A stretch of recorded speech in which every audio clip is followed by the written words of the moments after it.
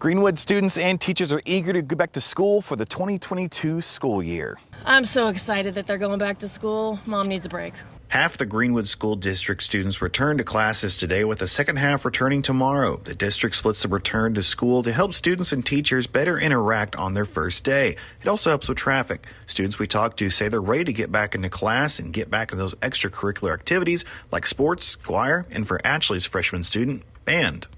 I've been playing band for, I think, 4 years, and that's what I'm looking forward to.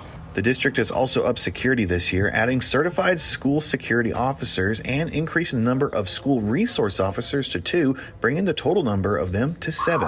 We partnered with the Greenwood Police Department, and both of these gentlemen are just outstanding officers that will be on our campus in addition to the staff that we already have. But most of all, the administration and teachers are ready to return to normal after 2 years that were interrupted by COVID-19. We're excited to be back, and hopefully excited to be back to normal and to not have to fight through some of the COVID things we've dealt with the last few years. We're just excited to have our kids on campus and to get to do Greenwood Bulldog kind of things. With the heightened security and, of course, the eagerness of the teachers and students, the district is hoping for a smooth and great school year.